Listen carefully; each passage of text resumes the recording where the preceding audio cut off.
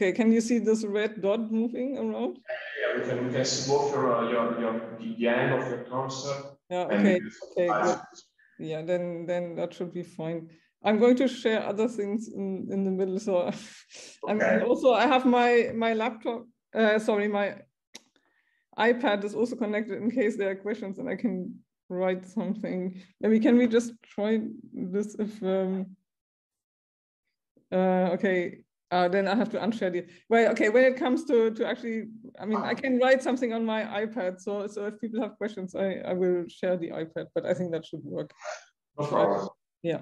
Okay, great. So we're ready to welcome Johanna Erdmenger as the third lecturer of the school.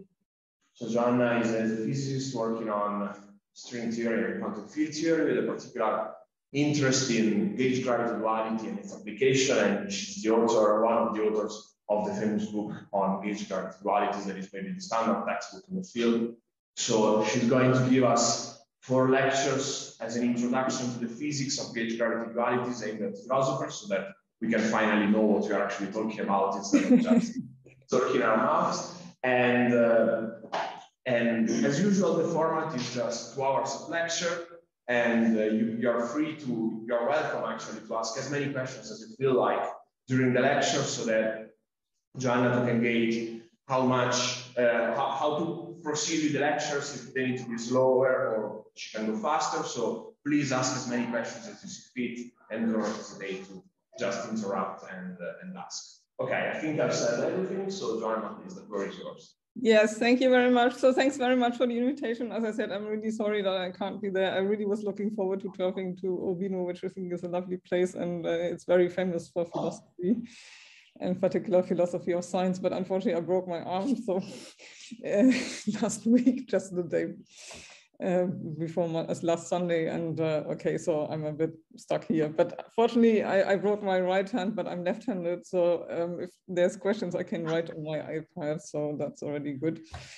Okay, so the next important remark is that I'm a physicist. Okay, so I'm a real physicist, and for me, it's extremely hard to judge what the level of my lecture should be, because of course I would like you to learn something, but I don't want to go into too many complicated details, but also on the other hand, I don't want to tell you things that you already know. So please, I need a lot of feedback from your side. Just ask as many questions as you like. And I'm very flexible to answer the question. I think it's much more important to really have engage in some dialogue. And I don't have to reach any particular goal. I just want you to learn as much about gauge gravity duality as you can. Okay, so let me get started, and really please interrupt me at any time, and I can go into more details if you like, and also I can skip things if you already know them. Okay, so that said, so I'm a physicist, but so this is a lecture introducing gauge gravity duality to philosophers. So okay, now I can't, yeah. Okay, so maybe let me make a few general remarks at the beginning. So, okay, I'm going to talk for 1 hour, and then I think we should have 5-minute break, and then I continue for another hour before we have the longer break. I don't know if you know where Würzburg is, because it's a rather small town in the north of Bavaria, or rather a part of Germany called Franconia, which is a part of Bavaria. And I'm sure it's not quite as beautiful as Urbino, but it's not too bad. There's a river called Main, which is the same as in Francoforte or Sulmeno, okay. And here there's a famous Baroque castle of the Prince Bishop who used to be here. And he invited the famous Italian painter Tiepolo to draw a fresco in the staircase. And that's a UNESCO World Heritage painting. So, I'm sure there's lots of paintings by Tiepolo in Italy, but if you want to see a very beautiful one, it's actually here. Würzburg is a strange German name, but there's a Latin Greek version, which is called Herbipolis, which is a good translation of Würzburg, okay. And so now just to tell you where this is, so Würzburg is there. And you see that there's Munich here and there's Frankfurt there. And we are on the same river as Frankfurt. So it's actually closer to Frankfurt than Munich, which is our capital. Okay, and as a last piece of information, so this is our group working on gauge gravity duality. Here you can see me. And so there's really many people here in Würzburg involved in this kind of research, and just to introduce them to you. And so of course, a lot of the work is also done by my collaborators, and I should be grateful to them. Okay, all right, so let's start with the physics. And so the aim of these lectures that I'm going to give to you is to explain to you what gauge gravity duality is, because the duality in particular is this word which is in the title of the conference or school. And so to start, I mean, physicists tend to be extremely brief, and I think you want to learn a lot of detail about the concepts and so on. So, but let me just start with this very brief slide. So I would just say for now that a duality is a map, but okay, one purpose of this lecture is to explain in a lot more detail what this map actually does, okay? And it's a map between a quantum field theory in flat space, which does not have gravity, and this quantum field theory in flat space is mapped to a gravity theory. So you have a map in the mathematical sense between a quantum theory which has no gravity and on the one hand side and a gravity theory on the other side. And that, of course, I expect is also very interesting to philosophers of science because it teaches us new things about the nature of quantum theory, of course. Okay, so I should say that this is a new area of research which followed this very seminal paper by Malacena on the ADS-CFT correspondence in 1997. And okay, so that's certainly a paper that changed the life of many. So at the time, when this paper appeared, I was a postdoc. And so one morning I looked at the archive and there was this paper and I said, oh, this sounds interesting. But I was very young and, you know, I didn't have a lot of oversight, but already then I could actually see right away that this was a super interesting paper. And certainly, I mean, certainly my career also depended quite a bit on this proposal here. Okay, so the point of this lecture is to explain what the duality is to physicists, or what this particular duality is to physicists. And apart from explaining the basic concept of this duality, I would also like to show you some ideas of finding further examples of the gauge gravity duality in addition to the original ADS-CFT correspondence. One other question that is interesting to physicists is to find criteria for QFTs to possess a gravity dual. And certainly one very big question is the following, that the original example of this duality, which is the ADS-CFT correspondence, arises from string theory. And so now a big question is if this duality is actually valid more generally than beyond string theory. Okay, so maybe you are interested to learn that I changed my mind on this. I mean, a long time I just thought that this is very closely tied to string theory, but more recently I've thought maybe that's actually not true, and this idea can be valid more generally. But certainly the best understood example is still the one which comes in the context of string theory. Okay, and so as I will tell you, gauge gravity duality on one hand side has very fundamental aspects, but it has also these new applied aspects. And in the sense, this was first a spin-off, but I think now it became also a bit of field on its own, is the idea to calculate observables in strongly coupled quantum field theories from this gravity dual. And I want to explain this also a little bit. So I'm going to talk both about the fundamental aspects and also the applied aspects of this duality. And well, I mean, one obvious thing I have to say at the beginning, and this will appear all the time throughout the lectures, is that so far there's no mathematical proof of this gauge gravity duality. I mean, there's other examples of dualities in physics where actually a proof is possible, but in this case, it's not. And I will explain why it's so hard to prove this duality. So somebody would like to ask a question, I think. May I ask a very elementary question? Yeah, thanks. So, you know, I've often heard, as you say, that this original example arises from string theory, but as you say, the map is between quantum field theory and phase space, in flat space, and gravity. So is the gravity the string theory? So I'm just like, where is the string in that, the way you said it initially? Okay, that's an excellent question. I would spend almost the entire lecture today to explain exactly what I mean by this sentence, okay?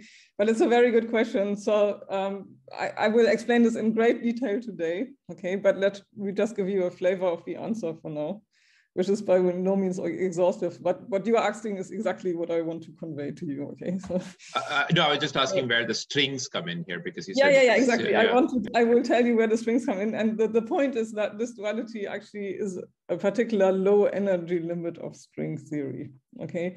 So in principle, so you start with these extended objects, which are strings, and then you take a low energy limit, which means the resolution becomes very bad, or you go very far away from these strings, and then you only see them as being points again, okay? And then it's the low energy limit means you make the resolution of your microscope bad, or on the other hand, you just go very far away from your strings, and then they look like points, although they're not, okay?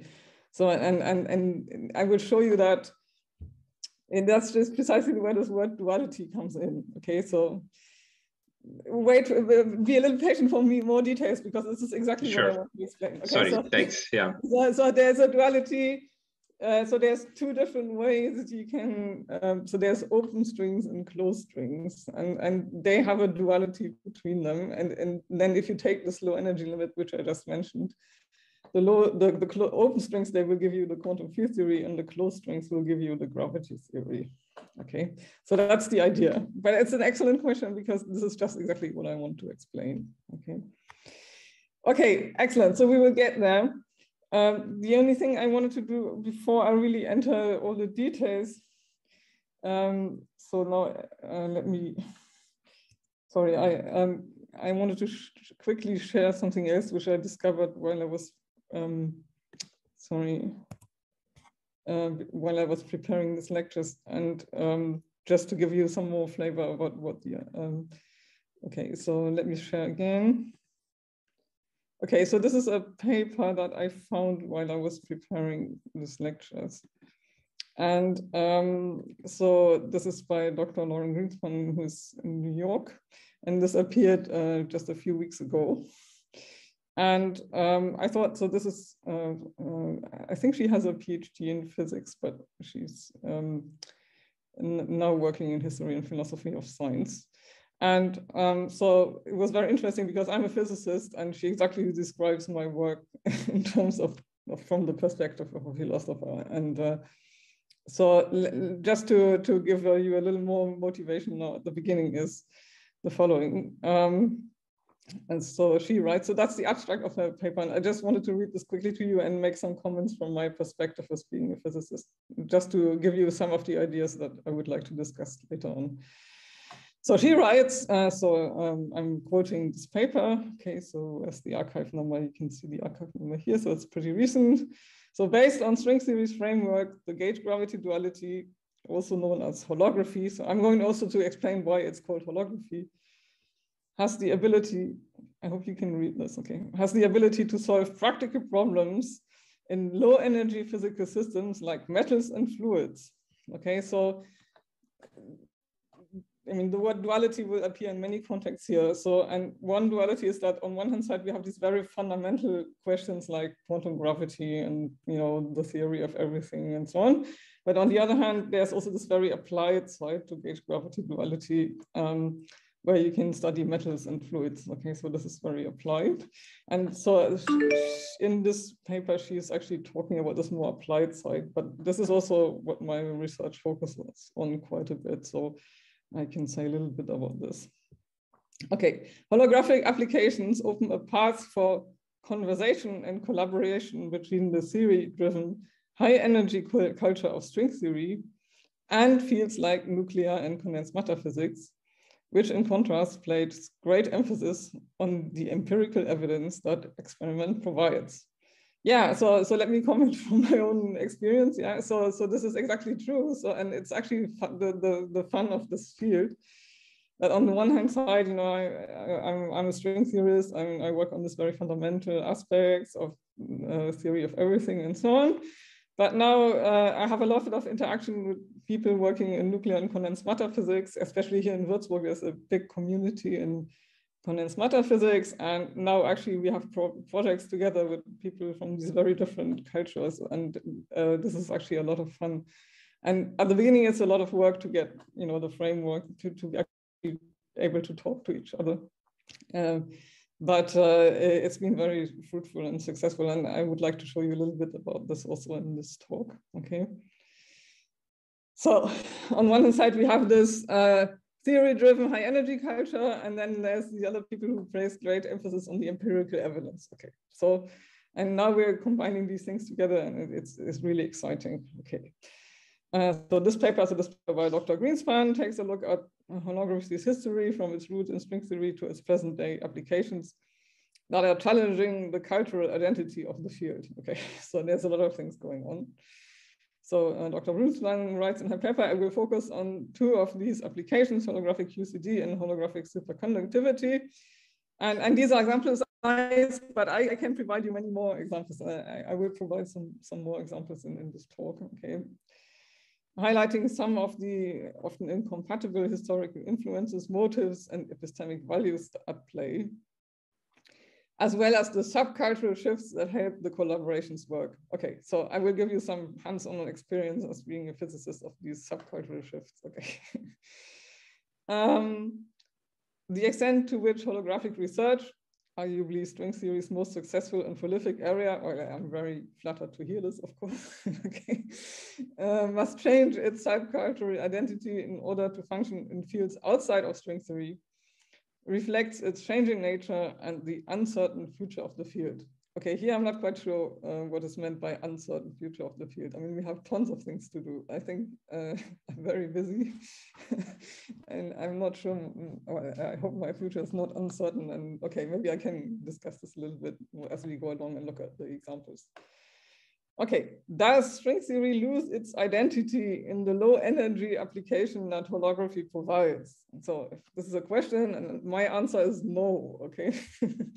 And it's very interesting to see that on one hand side, we still have this, as was said here, this high energy driven fundamental physics, which is still very much at heart of the whole scenario. But on the other hand, now we talk to our colleagues who look at experiments. And but okay, so if this is a question, my answer to this question is no, okay.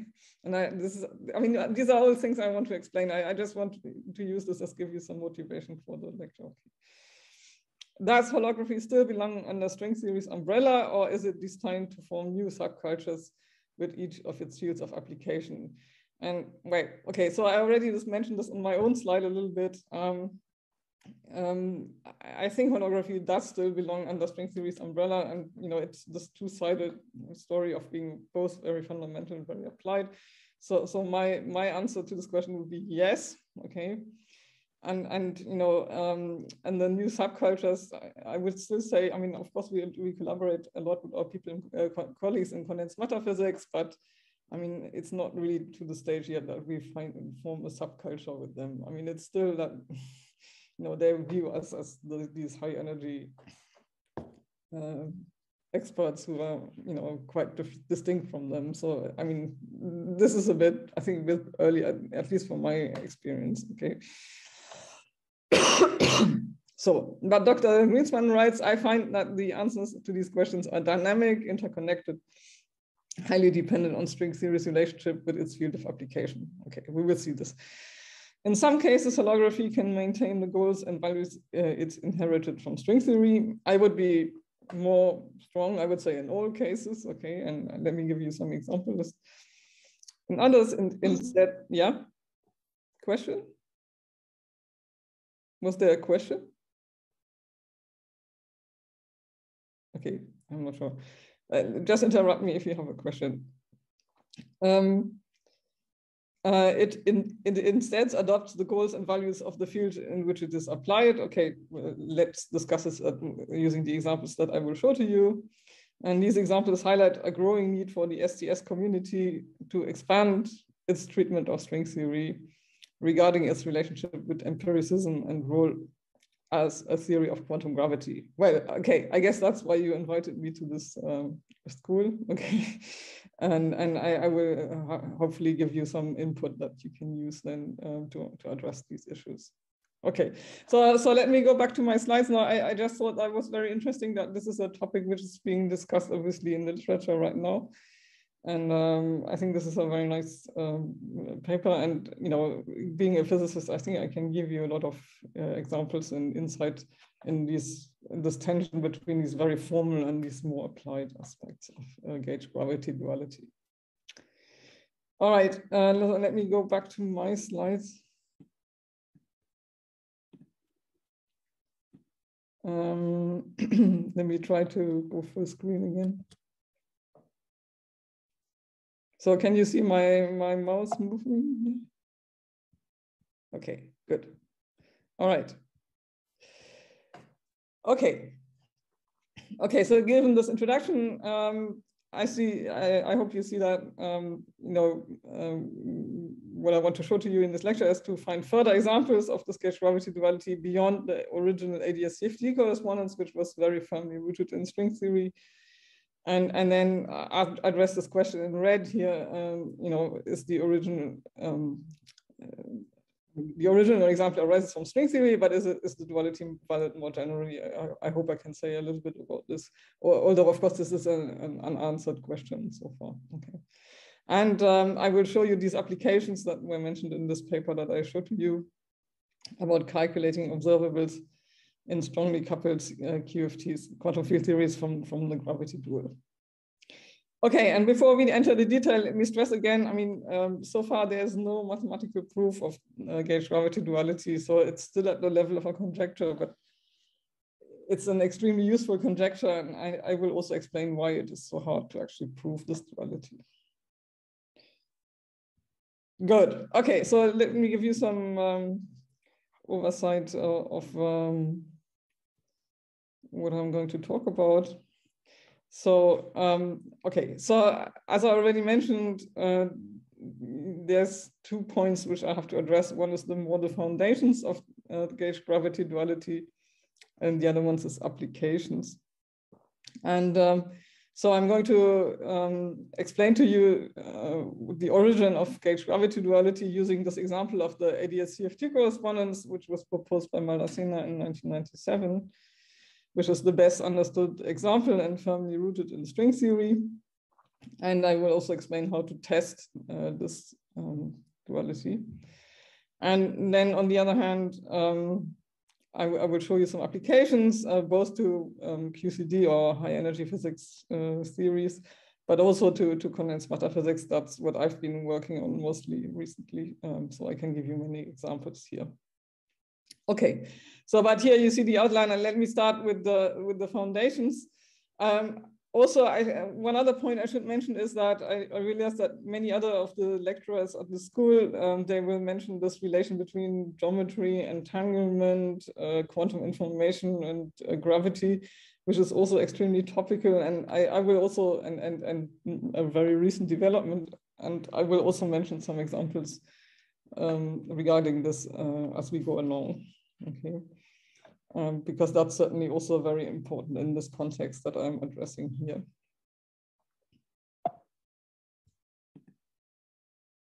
Okay, now I'm going to start. Okay, and so thanks for asking this question. Where are the strings in the picture? So that's where I want to reach today. I mean, in the first hour even, and explain to you how does string theory generate this duality. Okay, so the most important word, of course, in gauge gravity duality is this word duality. And is there any question? I think people, no? Okay, good. So a duality, so let me try to give you a definition, a kind of very general, practical working definition of what I mean by a duality. And of course, this word has lots of meanings, and many of them will actually show up in the context here. Okay. So here, I just want to say that a duality means that a physical theory has two equivalent formulations. in the sense that, okay, so essentially I have two different Lagrangians or Hamiltonians. So I suppose everybody knows what a Lagrangian Hamiltonian is. Okay, sorry if this is a very basic question to you. I just want, I mean, please interrupt me if I'm using words that you don't know. Okay, but I guess Lagrangian is familiar to everybody. So what's a physical theory to us? It's a Lagrangian made of some particular fields. Okay, and then if this physical theory has two equivalent formulations in terms of two different Lagrangians made out of different degrees of freedom, different fields, but nevertheless, the dynamics is the same. And there's a one-to-one map between the states in these two formulations, then I would call this a duality. And okay, so I can make this even more pictorial. Okay, so imagine here you have some physical system, which you could even imagine of being a physical system in your lab. And then you have two physical theories. And so if a physicist says, I have a theory, it means that he or she has an action or Lagrangian or Hamiltonian made out of some degrees of freedom. And assuming that this theory describes this physics in this physical system, but then you have another theory or another Lagrangian that is made out of other degrees of freedom and describes the same physical system, then obviously there must be a relation between these two theories. And this relation, I would call a duality. Yeah. So this is a very, very general physics hands-on definition of what duality means. Okay. So it's a relation between two different Lagrangians that describe the same physical system.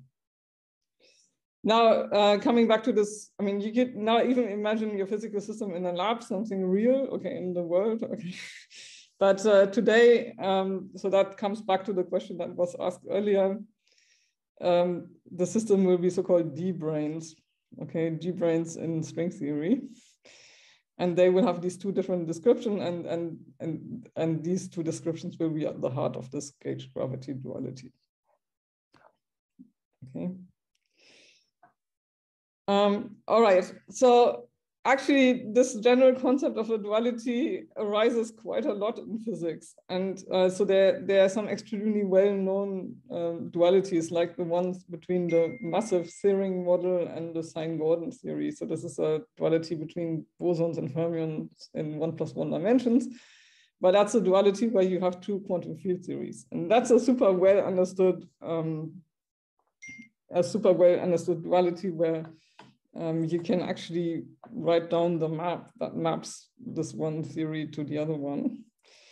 But there's no gravity in this simple example. So the sine-Gordon massive Thirring duality, it's called. But so the very special thing about this gauge gravity duality is that it's the only example so far known, okay, where on one hand side you have a gauge theory, which is a quantum field theory and which has no gravity. But that's actually dual in the sense that I show in this diagram to a gravity theory in higher dimensions. Okay, there's a question. Okay, very good. Let me look at the chat. You can't see the slides moving. Oh, that's bad. Okay, yes. Okay, so then you haven't seen my slides, then obviously it's pretty meaningless what I'm saying. Okay, let me try to share again. Sorry about this. Thanks for pointing this out. Can you see them moving now? Okay. Can you now see the slides moving? Now we can see. Okay, I'm really, really sorry. Okay, then it was pretty pointless what I was doing. Okay, let me backtrack then a little bit. Okay, sorry about this. Okay, so this you still saw, okay? And did you see this diagram at all?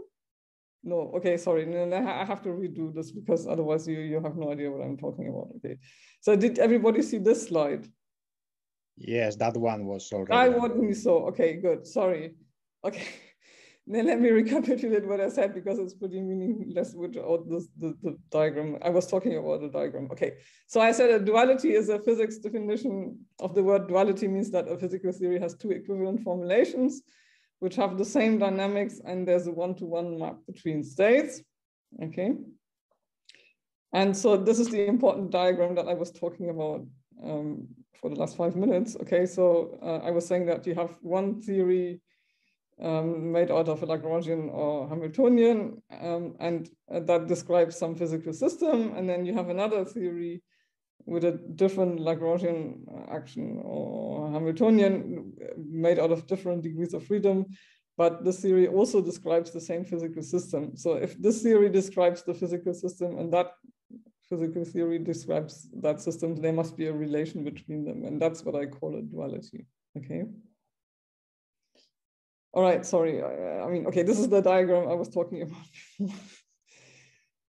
Okay, so then, as I said, gauge gravity duality is this very special duality where you have a duality in this very general, broad physics sense, okay, where we have a theory which is a gauge theory that is a quantum field theory without gravity, and that's dual in this sense that I've drawn here to a gravity theory in higher dimensions, okay?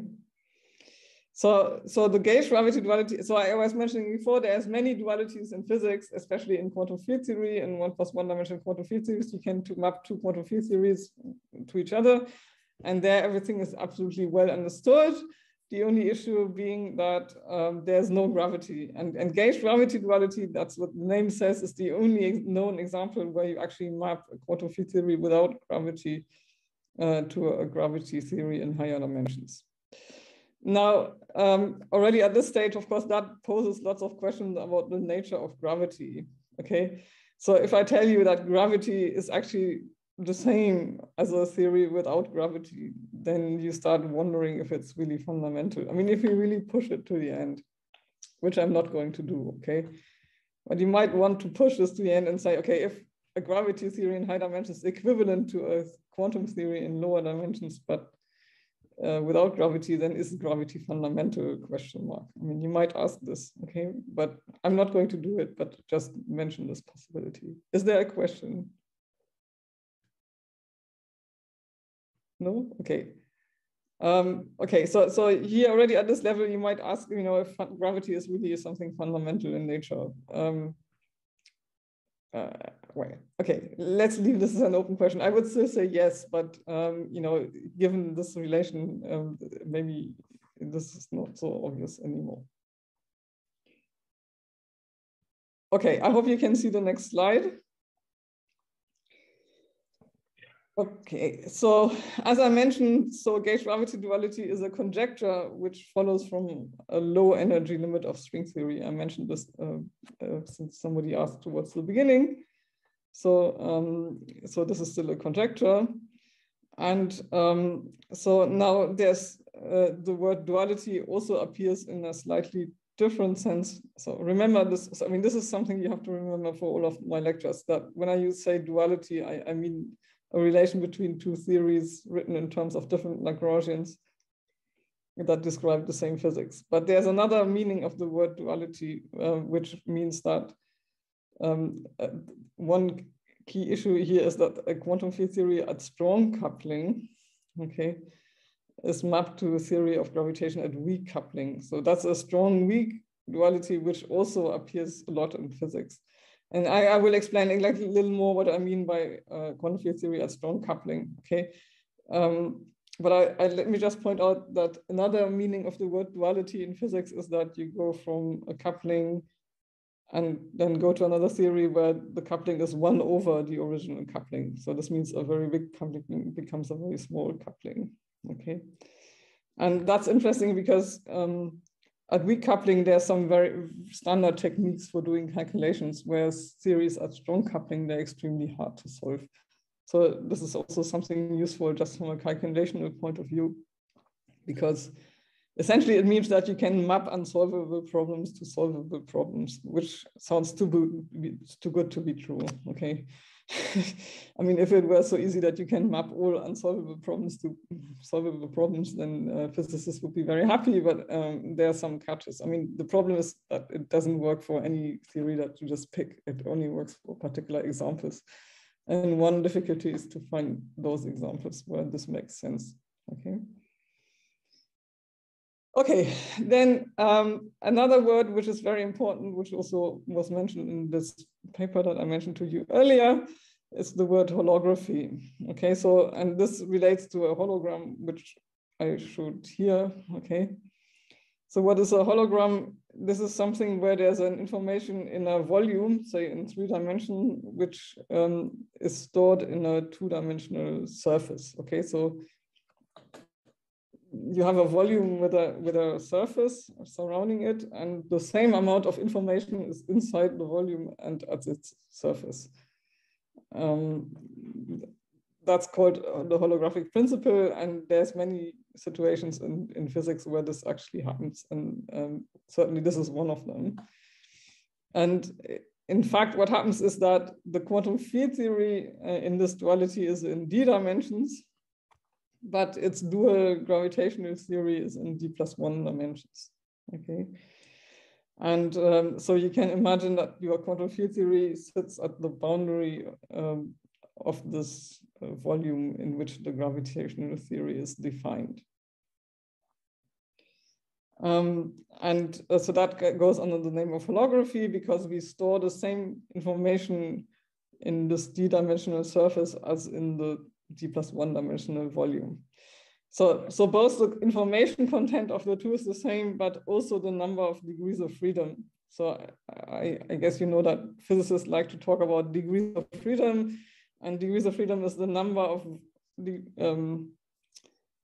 of variables you have in a given problem. Okay, so for instance, if you just look at a pendulum, and you just have one point mass which goes on this, is constrained to run on the circle because it hangs on a pendulum, then the only degree of freedom that you have is the angle, which tells you the angle phi, which tells you the deviation from being perpendicular. So that would be a problem with just having 1 degree of freedom.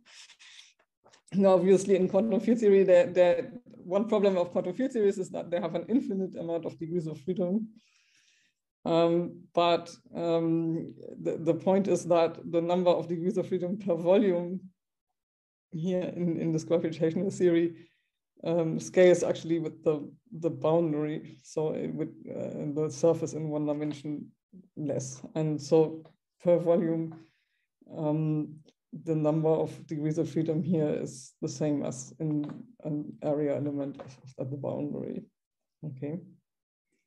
So that's very important to understand this as well. And I will give more explanations of this as we go along. Okay, are there any questions so far?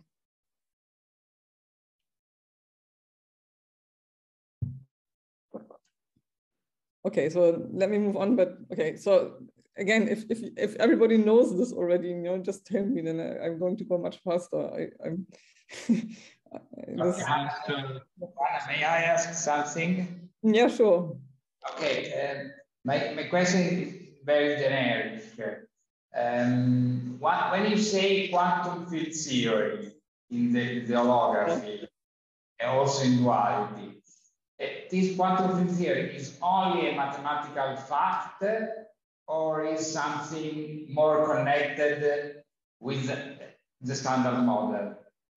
Okay, yeah, this is an excellent question. Yeah, thanks for asking, and I will give you more details about this. Okay, so the answer is that in the ADS-CFT correspondence, okay, good. Maybe let me, okay, then if possible, let me see if I can share my, can I share my laptop? I hope you will be able to, can I share the content?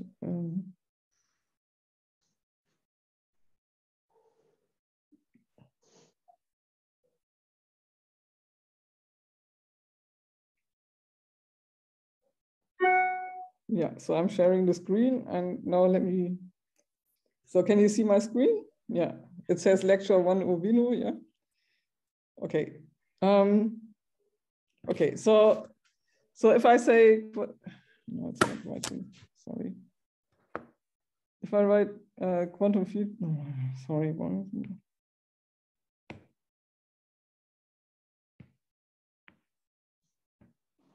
So can you see me writing here, quantum field theory? Okay. Yes, okay. Yes, we can. Okay, so a quantum field theory, normally you have a Lagrangian.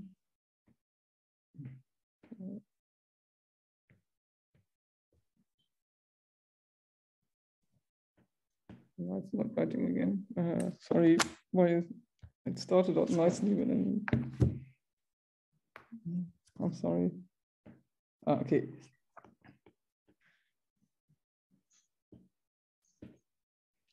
Okay, so so if you know the standard model, okay. So then you have a Lagrangian density, and okay, it starts with some gauge field.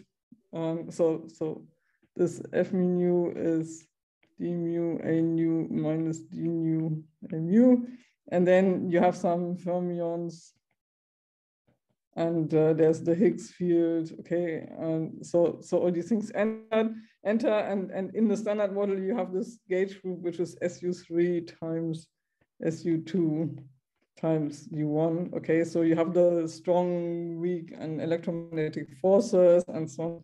So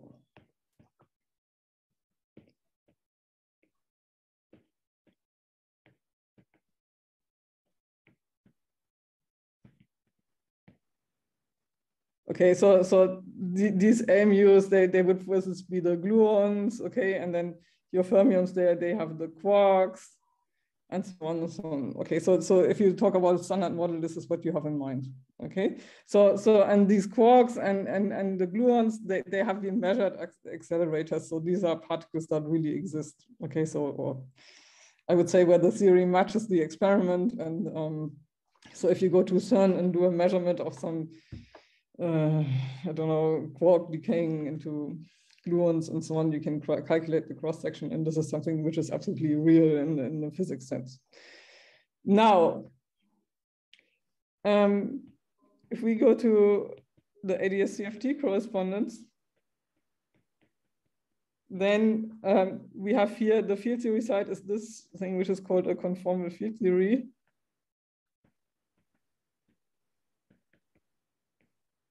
Okay, and so it's in 3+1 dimensions.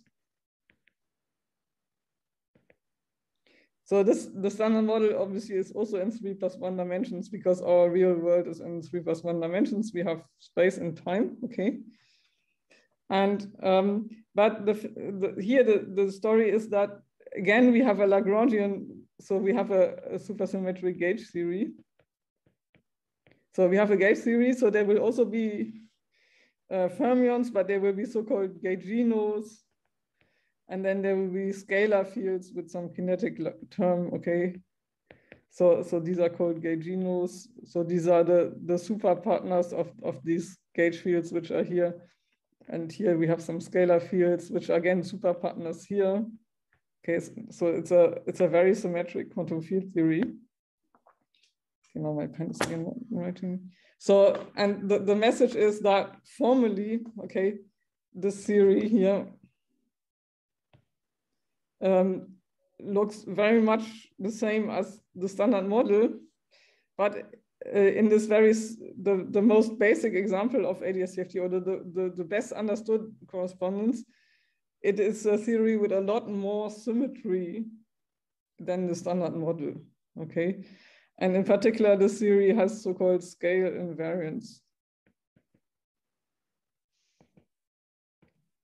Okay, so what does it mean to have scale invariance? This means, so assume, you sit on some ball and there's some physical process happening here, and then you inflate this ball to get this big, but still the physics doesn't change. Okay, that's something which is extremely rare. Okay, so normally if you change the scales, so for instance in the standard model you have confinement and asymptotic freedom. This means if you go to very low energies, so for instance if you have confinement, then you have a quark and you have an anti-quark, and there's some flux tube, And okay, so now these quarks cannot be free. If you start pulling on them, okay, then there will be an attractive force happening, and so this is the so-called confinement. So these quarks, you cannot see them individually in nature, but so confinement means that there is no scale invariance, because if you change the scale, then the physics changes. Okay. But in the ADS-CFT correspondence, there's the CFT is a very particular quantum field theory. So where we can write a Lagrangian, just as I did before, so something like this, okay? But the fields which enter here are not seen in nature. Okay, it's just a mathematical construction. I mean, it's a valid quantum field theory in the sense it's a renormalizable quantum field theory. It's in 3+1 dimensions. It's well defined from the point of view of theoretical physics and so on. But it doesn't describe anything in nature. I mean, you can invent lots of quantum field theories, and not all of them are realized in some physical system. Yes. May I say something? Yes. Understood perfectly. Then my question is,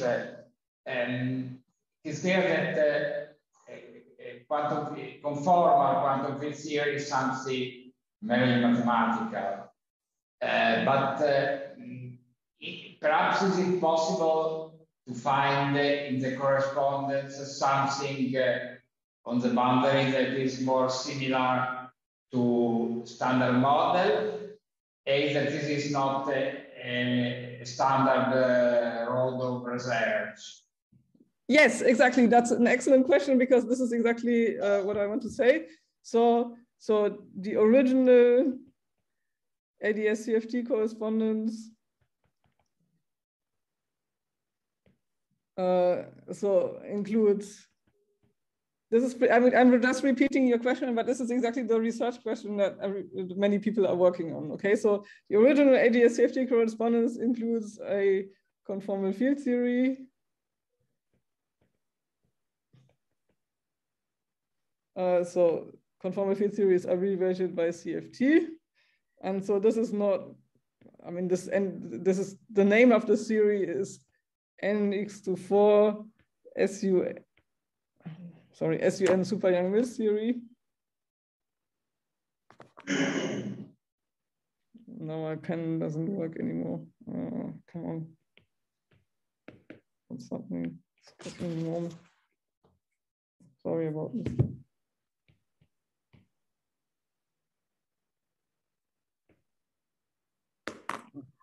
I don't know. My iPad somehow. But I think I have this written this somewhere. Okay, then if it doesn't work, let me go back to my slides, because I must have written this somewhere, because this is exactly the point. So the name of the series NX24 super Young-Mills theory. So this is this very academical CFT. And then the question is, can we make this work also for, say, for the standard model? Yeah, that would be extremely useful. And the answer is, in some sense, yes, but not entirely. Okay, so and this is just the complicated thing that people would like to so okay, so this now it's writing again. So this is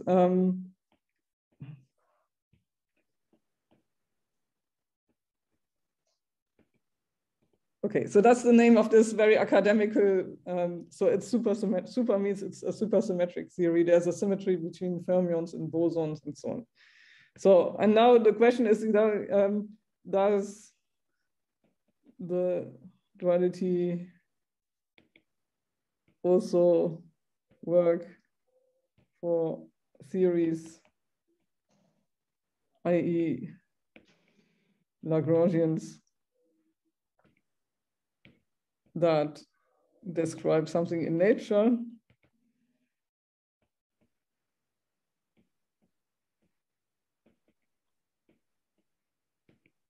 So that's the question that you ask, yeah, and that's the question that many people ask, and that's actually the topic of a lot of research. And let me try to sketch. So the answer is complicated, okay? But I will give you some examples. I mean, so this is an entire area of research.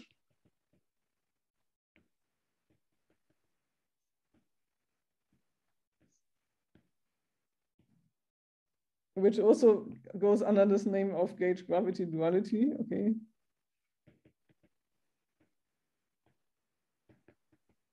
And so let me say, I mean, this is some of the things I will also explain later today. So one problem, so it is possible to make progress. So, and I will show you examples, but some features cannot be changed. And then, so for instance, for example, so in the original ADS-CFT correspondence, so I said there's this SUN gauge group. And as I will explain to you, this rank of the gauge group is something which has to be infinite. Okay, so there is a limit of taking this n to be infinite. Okay, and this limit cannot really be removed, because then you remove the entire feature, and that's actually one reason also why this correspondence is so hard to prove. Okay, because it's impossible to undo this limit. But of course, if you know the standard model, you know that QCD is an SU3 gauge theory. Okay, so obviously 3 is not infinite. So this means I can make statements about n being infinite, but the real word in QCD we have SU3. And then the big question is, you know, are the statements that I'm making still meaningful, although I know that I'm not in the same regime, that, you know, my limit is n to infinity and not n is equal to 3. Okay, so that's an example for one of these questions that people try to address. So it, you know, so the duality does not work directly for the standard model.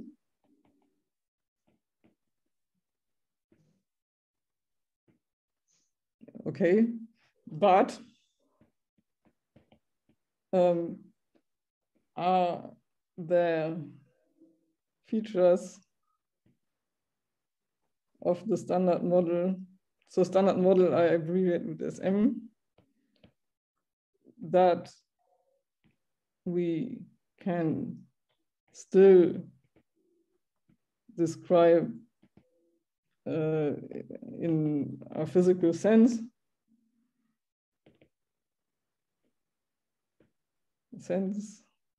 Although we know that we have n going to infinity and not n is equal to 3. And that's the whole game of gauge gravity duality research. Okay, you have to find those corners of physics where you can still say something meaningful, although you know that you don't have exactly the Lagrangian that you need. Okay, and this is, okay, so now you might say that sounds strange, but this is exactly what I would like to explain also in these lectures, you know, that it still makes sense to, you know, you can still extract information, although you know that your Lagrangian is not exactly the one that's realized in nature. Okay, and that's the whole art, and that's why this is an art in physics and not mathematics. Okay, because we know that we work with something which is not realized, but still it can be useful. And so this is the research question.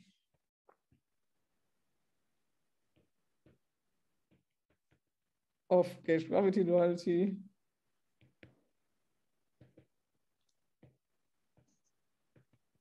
Find examples where this is meaningful.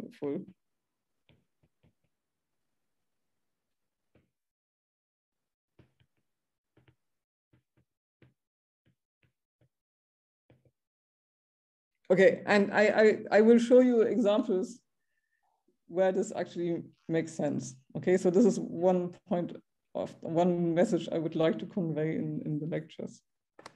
Okay, does this answer your question? Yes, thank you very much. Okay, good. Then let me stop this again. Okay, let me go back to the, go back to the slides. Okay, so now I need to share them again and to make sure that.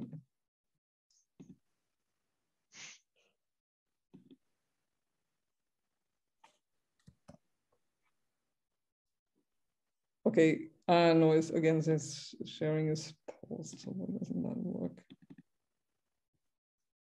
Okay, now you can see my slides moving, yeah, okay. Yes.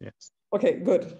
All right, so we were here. Okay, so I should be more precise in saying there are particular quantum field theories in D dimensions where this works, okay? And so it's now an entire art, or the research question is to find, if you have a given physical problem, does the theory for which this works, does still sufficiently describe your physical problem? Okay, okay, I will give you examples, and then I hope this will become a lot more clear. Good. So that was the story about the hologram and the different dimensions that are involved. Okay, so that will also, this is also a recurring theme of these lectures that will come back. Okay, I will come to this question that we just discussed, that you just asked in detail very soon, but let me just take a little detour to this holography. So as in a hologram, the same amount of information, the same amount of degrees of freedom is stored once in the volume and once in the surface. And okay, so that refers to the so-called holographic principle, which has been around already for a long time, even before ISSPP, this was already around, okay? So this holographic principle states that the information of a theory in a given volume is entirely stored in the boundary surface of that volume.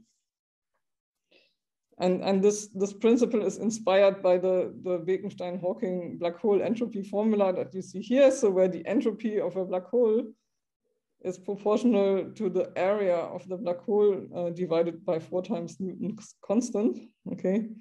So really the entropy of the black hole is given by the area of its surface, okay, at the Schwarzschild horizon. And so because this is peculiar, because normally entropy scales with the volume in physics. And here in this case, it scales with the area. And that leads to this holographic principle. And so that seems to be a rather generic feature in quantum gravity that will come more, that we will encounter many times. Okay, so I like this example because it's actually very simple to Plato's cave. So just to make a connection to philosophy and something which probably everybody here knows, okay. So this holographic principle is a little bit like Plato's cave, okay. So if you remember, there's these prisoners that look at this wall and they see all these shadows. And then some other people, they carry around here a cat and a table and there's a light here at the back. And so the real objects, they are all 3-dimensional, but these poor prisoners, they are forced to look in this direction and they only see these shadows, these 2-dimensional objects. And holography is a bit the same, okay? So from the boundary point of view, we see these 2-dimensional objects, but in principle, the entire information is stored in these 3-dimensional objects, and there's a relation between the two, okay? Okay, so that was just a side remark to make connection to something which you surely know, okay? And so now let me enter more details of this about the physics, okay? So let me start at the very beginning, okay? So I'm a physicist, so from what is physics? So physics is the science of matter and its interactions. So on one hand side, you have some kind of particles in some general sense, and these particles, they interact with each other. Okay, so this can happen in a lot of scenarios and circumstances, and we want to understand how they do. Okay, And so now let's come back to what I said at the very, okay, I've already been talking for 1 hour, but let me just go for another 10 minutes and maybe then we have a short break, okay? So,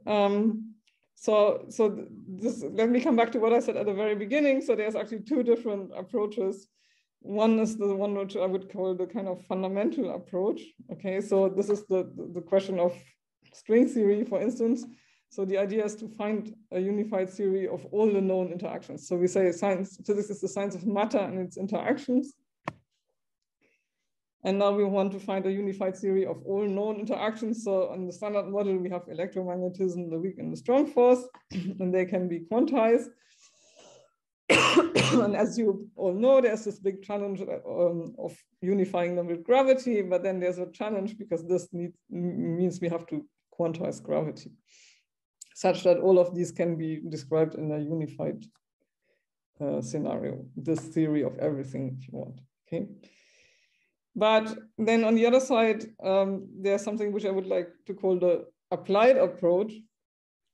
Okay, so that's if you have condensed matter physics or nuclear physics and particle physics.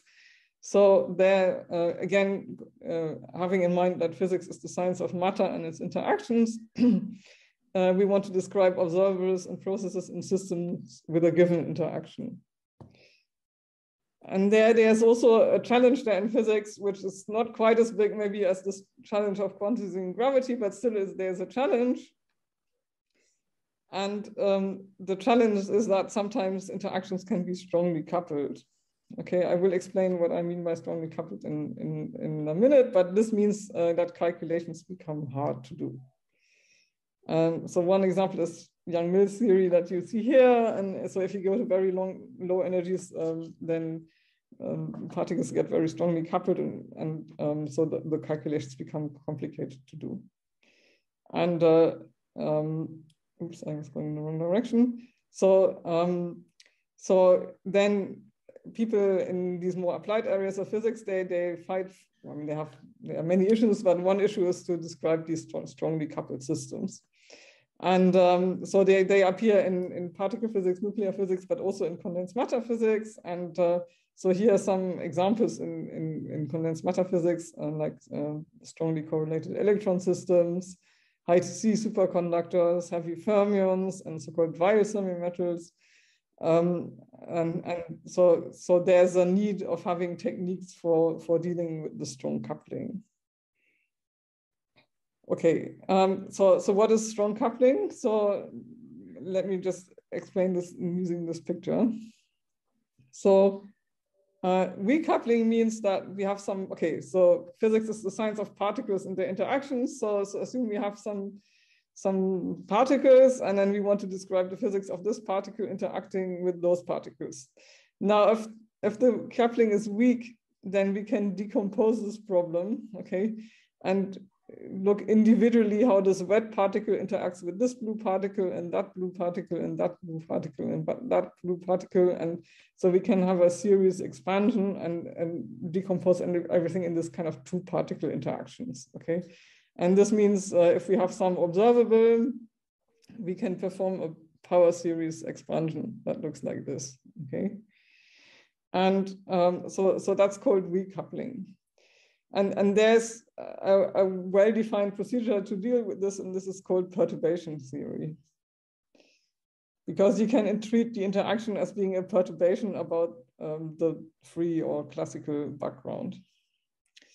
Now, if you have a strongly coupled system, this means that all the particles, they have these kind of springs between them. Okay, this means if you wiggle one particle, all the other particles are also going to wiggle, especially if you want to describe the physics of that particle and you move this particle around, it means that all the others are going to move in a kind of collective motion.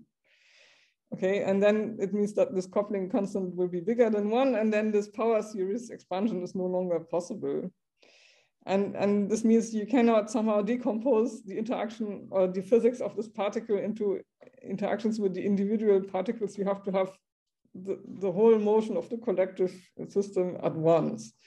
And that's a very hard problem in physics, and there's no known technique to solve this. So this is a totally well understood problem. It's like QCD at high energies, you do perturbation theory, you get precisions to 5 digits, and it's an absolutely well understood problem.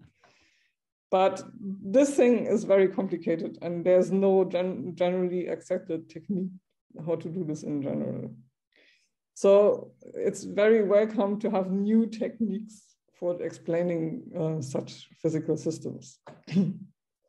Okay, and now, so the message I want to convey now in the lectures is, okay, I gave you this fundamental approach of finding a quantum theory of gravity, and then this applied approach of solving strongly coupled problems in say, condensed matter physics.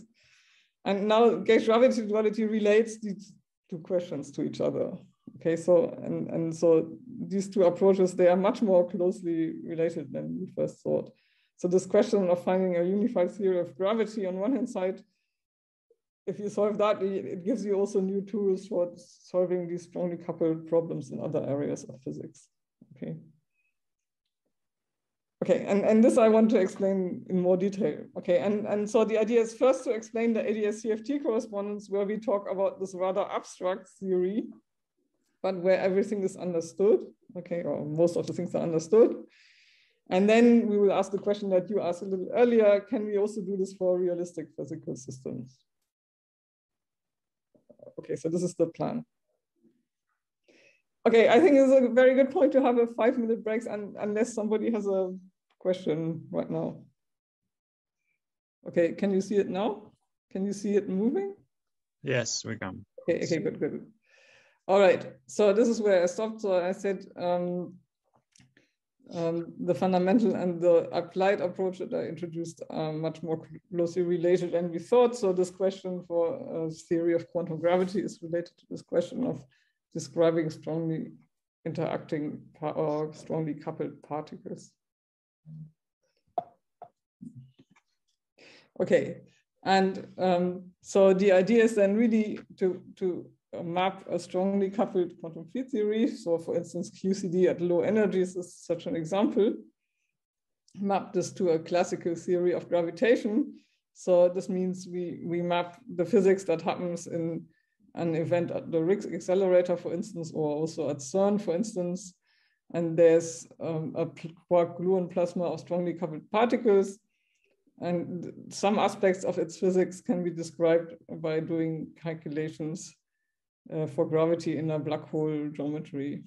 Okay, so, but I mean, the real physics is here. I mean, this is now, if you want a mathematical tool to describe the physics here. Okay, I mean, because one aspect is also that we look at gravity theories with a negative cosmological constant, okay, and they're not real, and they don't exist in the real world. But nevertheless, so it's really the idea that some aspects of QCD at low energies, where we have the strongly coupled system, regardless of this fact that not every entire aspect of our theory is exactly what we need, because we don't have this large n, so we have to take this large n limit, which is not there in QCD. Nevertheless, we can describe some physics that's happening here by this gravity theory, okay? And I want to show you how also. So there's a very practical significance of the duality. So I can map a strongly coupled quantum field theory and to a weakly coupled classical theory of gravitation that is then solvable. And so I can do some calculations that I wasn't able to do in the original quantum field theory. Okay, and the most prominent example for this is the so-called calculation of the so-called shear viscosity over entropy density. Okay, so this goes back to a very famous paper by these authors in 2004. And so that's the first example where people used a variant of this gauge gravity duality to calculate a physical observable that then describes the physics of the quark-gluon plasma in this accelerator. So we really start with something which is inspired by string theory, and nevertheless, we can use it to describe something that you can measure in an experiment. Okay, so that's of course conceptually very interesting. Although of course the relation goes over some steps. Okay, it's not a direct verification of string theory in a lab, but nevertheless there's a relation between some measurement and string theory, which goes over this gauge gravity duality. Okay, so let me just briefly explain what this is. So the shear viscosity is, so assuming you have some fluid between two plates, and then you move one of the plates with some velocity, and then there's a gradient in the velocity here. So because the fluid has a viscosity, okay, so it's like honey, or so there's some friction happening here.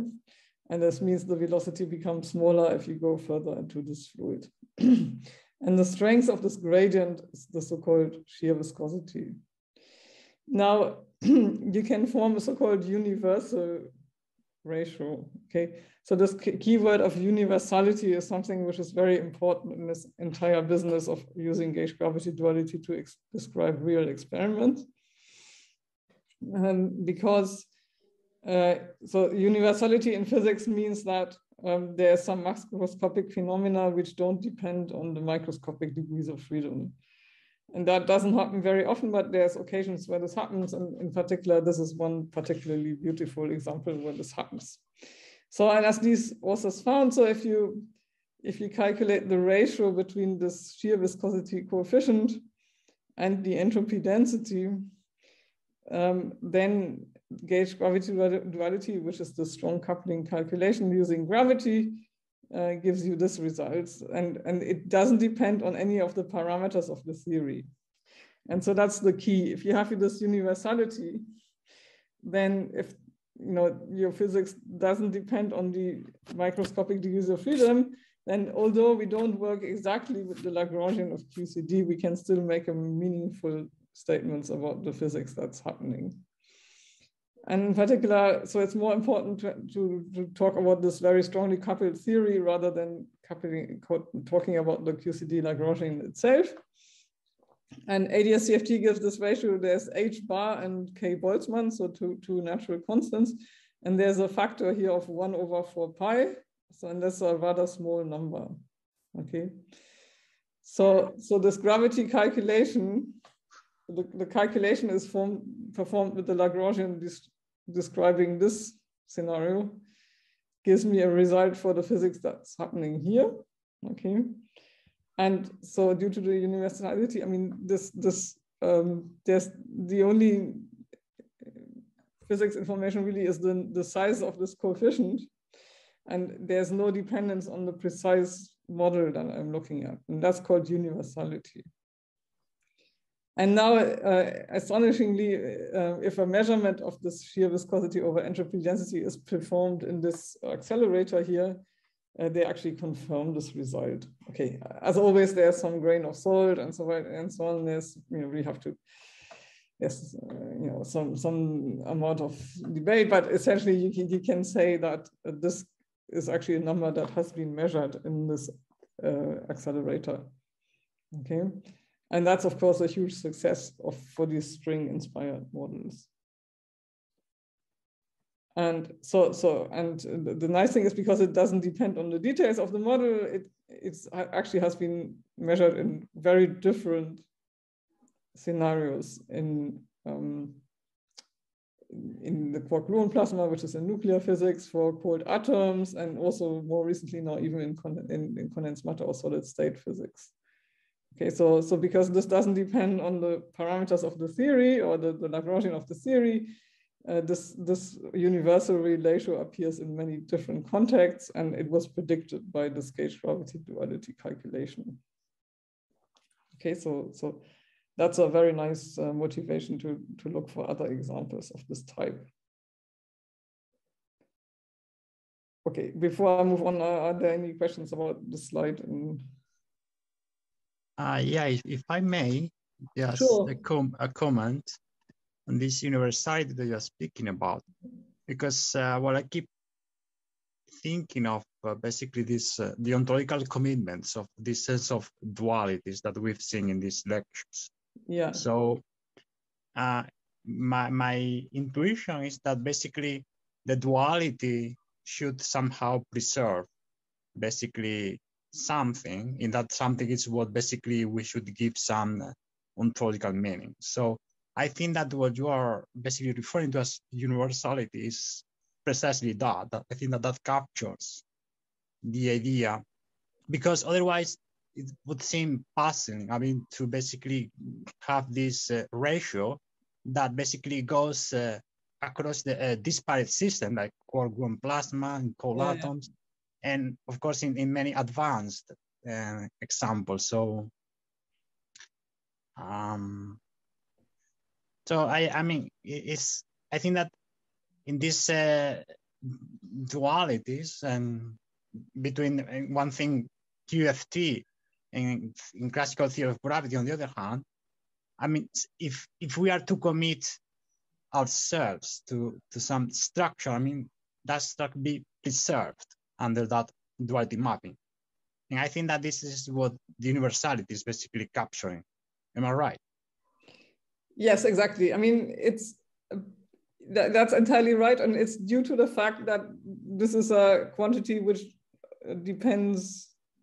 does not depend on the precise details of the theory. So if the systems ratio does not depend on the individual fields in the Lagrangian, then it can be captured by different models like the field theory and the gravity theory, as you just mentioned. Yeah, exactly.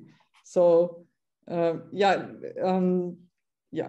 you have to have universal quantities, and then your duality has a chance of working for this example. Okay, so I think that's the order of things. I mean, because otherwise, without this universality, I mean, this would, perhaps one should argue that it's just mathematical devices, or basically representational in terms of, it's hard to basically accord them some physical reality if that universality wasn't there.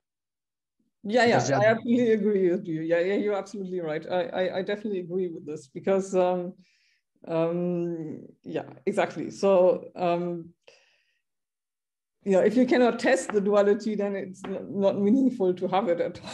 Okay, and these universal quantities, they provide a very nice test of the duality. Yeah, so that's the way I would put it. But yeah, I totally agree with you, what you say. Yeah, excellent. Okay. Okay. Okay, that was on physics remark. Maybe I shouldn't. Okay, so what I just wanted to say is, okay, so this is this is the first example that was found now already some time ago, almost 20 years ago, and so there was a lot of interest in this result, and so some of the work that I'm going to show later on is something I've worked on myself, is to find other examples of concepts in low energy quantum chromodynamics, for instance, chiral symmetry breaking and mesons. And these provide other examples of quantities that you can compare in the QCD theory and also these gravity models. And I will come to those later. Just to say that this is a particular beautiful example of such a universal quantity, but there are others, and I will show to them. I will show them to you later. Okay, so this is a moment maybe to advertise my book, which it was already mentioned, so I guess you're all familiar with that. And okay, so maybe let me just point to the fact it's called Foundations and Applications. So maybe to just explain briefly, if you have had a look at this book, so it comes in 3 parts. Okay, so it starts with those concepts of physics that you need to know to understand duality. So there's quantum field theory, gravity, string theory, symmetries, and then the middle part is explaining the duality itself in terms of this very general relation to string theory. Okay, and then it has a third part where we talk about these applications, like the one I just showed on the previous slide. So the structure of the book is rather similar to this argument I was giving here, that on one hand side we have a connection to string theory, but then we have also applications to other areas of physics. Okay, so I should say Martin Ammon was my PhD student, well, a long time ago. And now he's a professor in Jena, which is another nice university town in Germany. Okay, good. Now, okay, so I gave you some examples of applications. But now let's go to this question that was asked at the very beginning. Okay, so where are the strings? Okay, and so this is where we are heading towards now, because I want to explain to you very generally what the concepts of this duality are. Okay, and I want to explain what the relation to quantum gravity, string theory, and so on is. Okay, so it's called the ADS-CFT correspondence, where ADS means anti-de Sitter space and CFT means conformal field theory. Okay, and that's the example where the duality was found, although in that case, it's a very abstract duality between two abstract mathematical concepts, which are two different Lagrangians. Okay, and but I mean, this is one thing in physics that, you know, the more symmetries you have, the easier it's to do calculations, but the less close you are to reality. That's always an issue in physics. There were some very beautiful toy models where you have a lot of symmetry and you can do beautiful calculations and everything is super nice. However, it has nothing to do with the real world. Okay, so that seems to be a general theme of physics. So let me explain this very beautiful, very well understood, very mathematically under control, very symmetric example first, which is the ADS-CFT correspondence. And then later we will go to these BH gravity dualities that we can apply to the real world. And then we have to have a, you know, we have to get our hands dirty and get rid of some of the beauty. But okay, the beautiful things are always the easiest to explain. And that's why I concentrate on this for now, and also because it has a relation to string theory, which you're probably also interested in. Okay. Okay, what is an anti-de Sitter space? Okay, so here you see a picture of an anti-de Sitter space, which is due to Escher. Okay. And so what an anti-de Sitter space is a space of constant negative curvature that has a boundary. So the boundary is very important for our holography that I already mentioned. Okay. So this is the metric of the space. So this is a Minkowski metric. And then we get an extra dimension, which is this holographic dimension. And then here we have an extra factor, which again involves this coordinate, which is here at the back. Okay, and L is the so-called ADS radius. Okay, so in this space, because it's constant negative curvature, it has a negative cosmological constant. And you know, there's some other ways of plotting this where this looks like a hyperbola, hyperboloid. And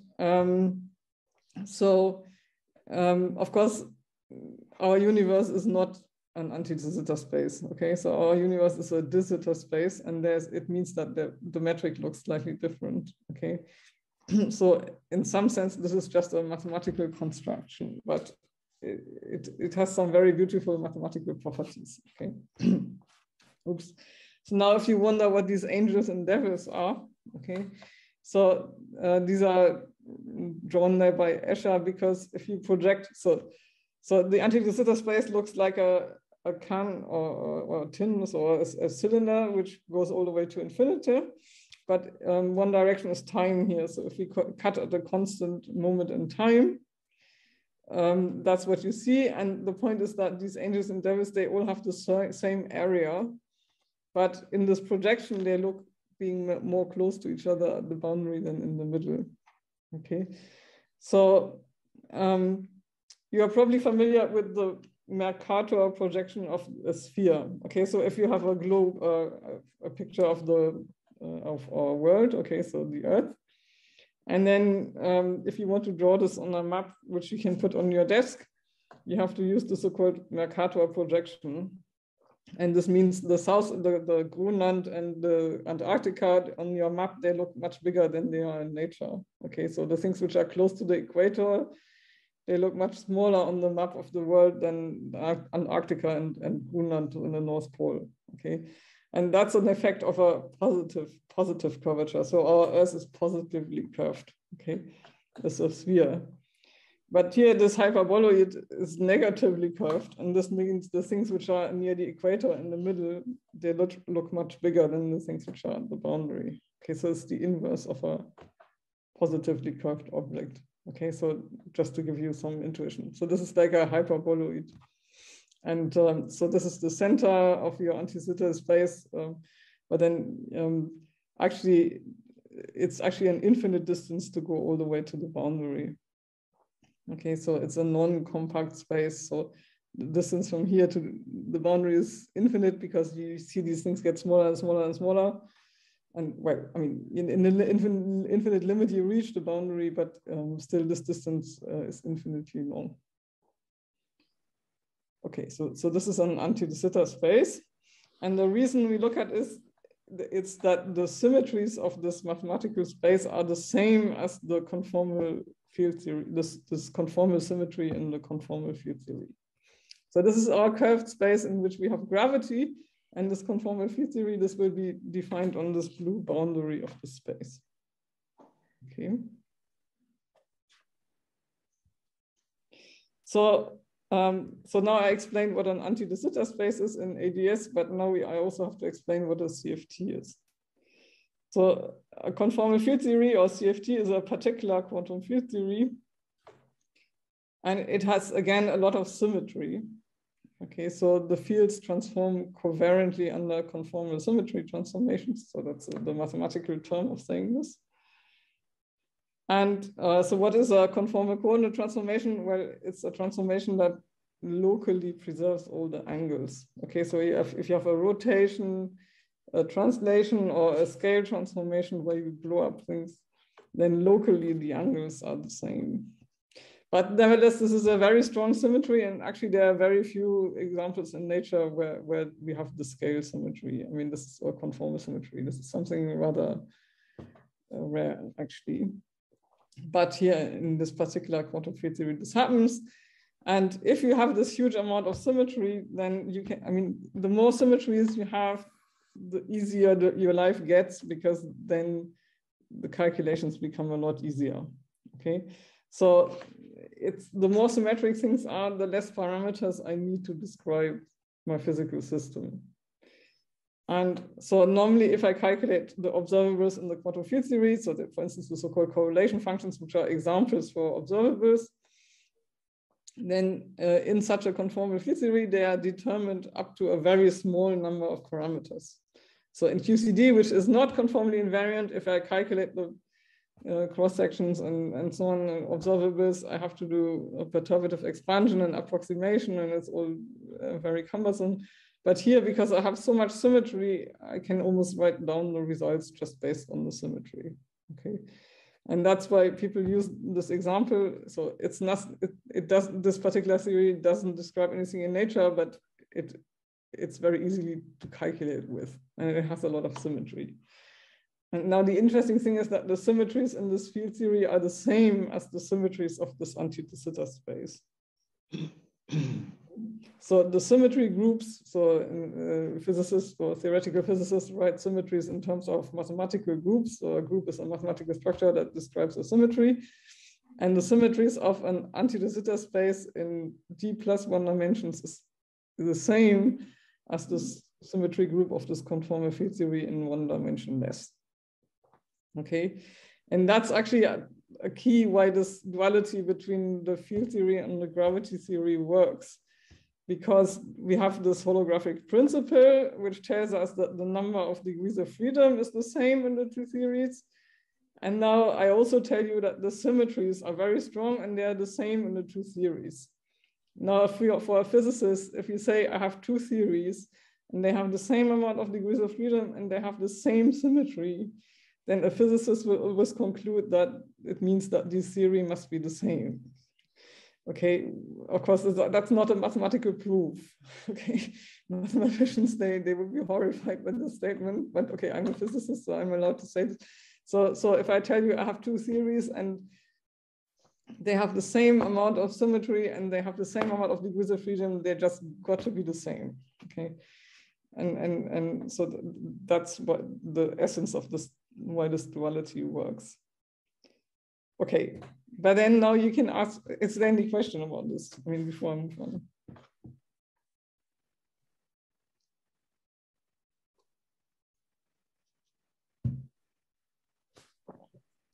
Okay, I mean, does it make sense what I'm saying? Are you totally overwhelmed, or have you heard this before? For me, it's very hard to tell. So can I ask us an elementary question about the symmetry? So, you know, you call it the gauge gravity duality. Yeah. And but I think in this discussion you were emphasizing the conformal symmetry, but the conformal symmetry is not a gauge symmetry. Exactly. So, but the gauge symmetry is also, it's important for there to be a gauge symmetry for the duality to hold. Yes, right? Very good question. Excellent question, and I will describe this. Okay, so this theory is so symmetric, it has lots of different types of symmetries. Okay, it has a gauge symmetry, which I will come to later, and there's this conformal symmetry, and it also has supersymmetry. Okay.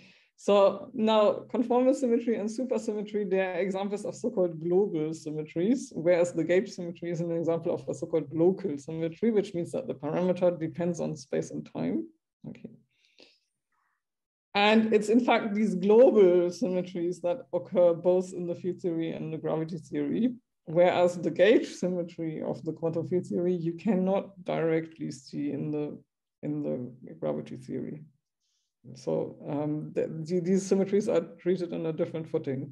Excellent question. So the gauge symmetry is distinct from this conformal symmetry. So this theory is a gauge theory, and on top of it is conformally invariant and supersymmetric. So these are three different symmetries, two of which are global and one is a local symmetry.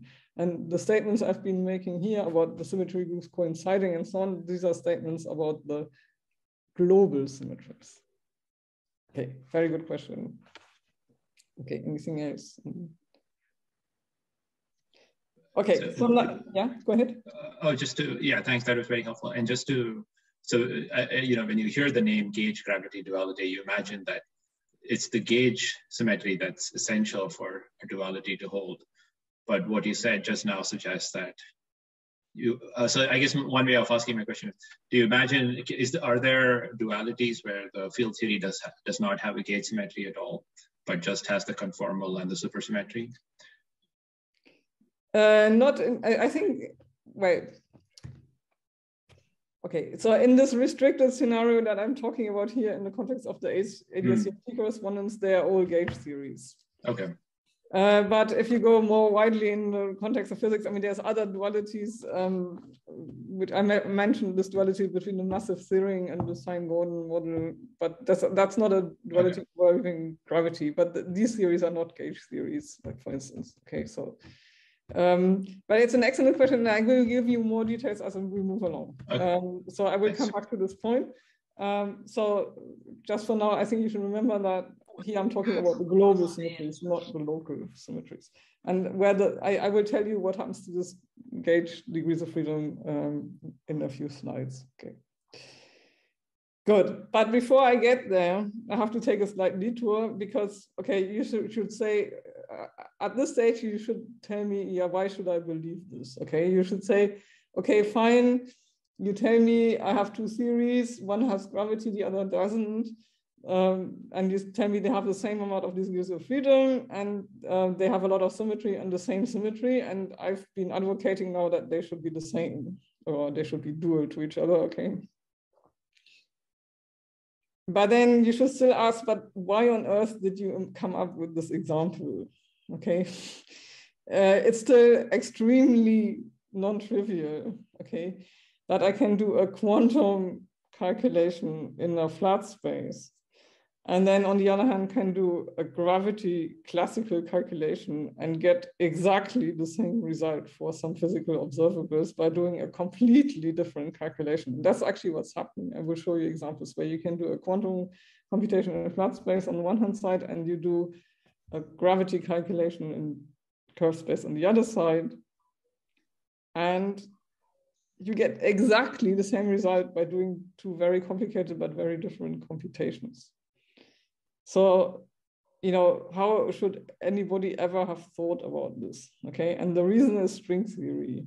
Without string theory, this would not have been found. Okay, so that's why I'm going to explain now a little bit about strings. I'm going to take a slight detour and explain a few things about string theory that we need to know. And then it will become much more obvious. And so coming back to the question that you asked at the very beginning, where are the strings? So this will be the answer now. So we need to know a few facts of string theory, because without string theory, nobody would ever have thought about these things. Okay, it would appear as a very strange coincidence, but it's actually a consequence of string theory. Okay, so that's why we need to talk about strings a little bit. Okay, so now I'm taking a slight detour about string theory, but I'm just going to tell you those aspects of string theory that we need to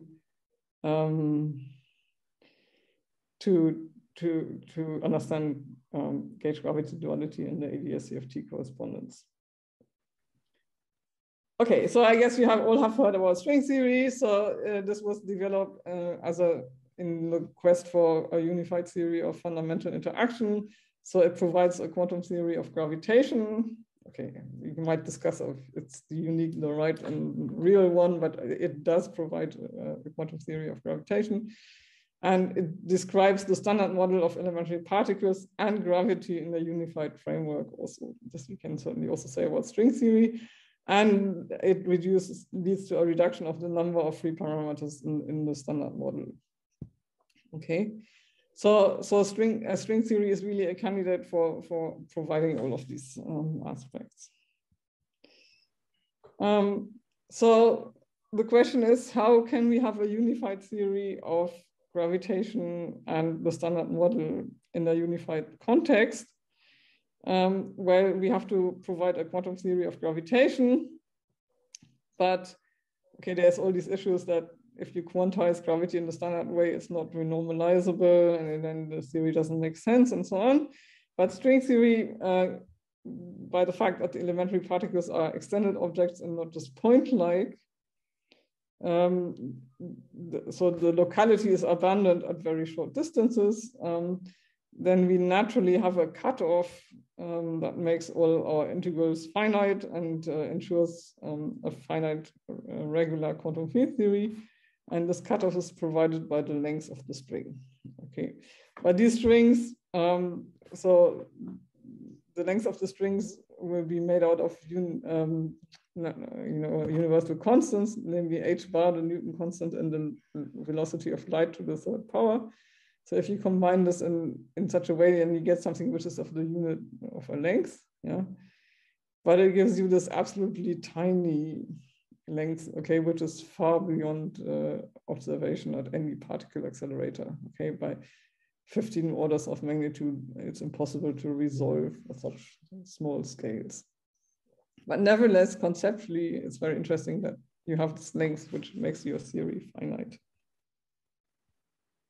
Okay, so direct experimental tests are not possible today. Okay, I mean, I think that's a very useful, euphemistic statement. Of course, I mean, also, I think in the next 20, 30 years, it will not be possible to directly test this experimentally, because, I mean, this is really far off any particle accelerator that we can build.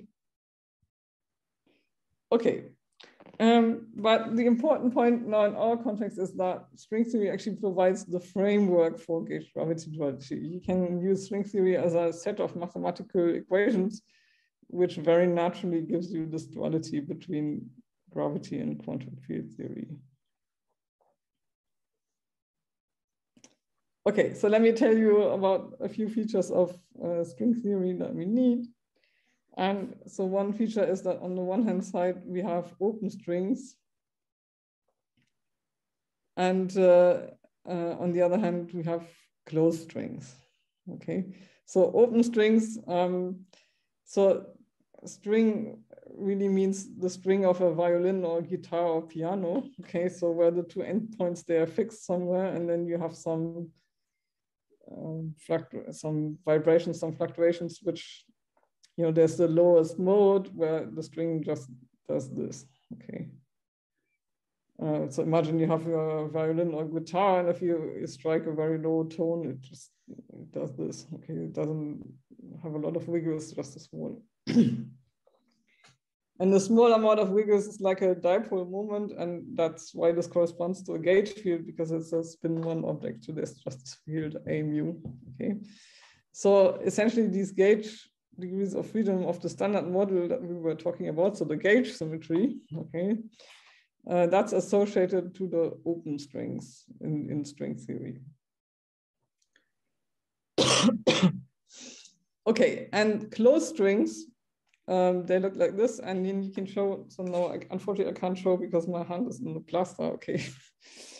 Do you know what a quadrupole is? So this is if you have your circle and it like vibrates like this, like that, like this, like that. Okay.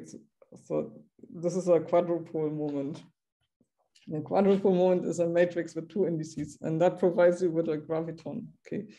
So the fluctuation modes, the lowest energy fluctuation modes of the string is a quadrupole moment, which corresponds to a metric. And metric gives you gravity theories, okay? And whereas the open strings, they give you gauge theories without the gravity. Okay, so essentially we just have two types of degrees of freedom, the open and the closed strings. In the open strings, they give us gauge fields, and the closed strings, they give us a metric, a graviton. Okay, good. I guess the break is coming up, so maybe should we take a break here, and I will continue there after the break.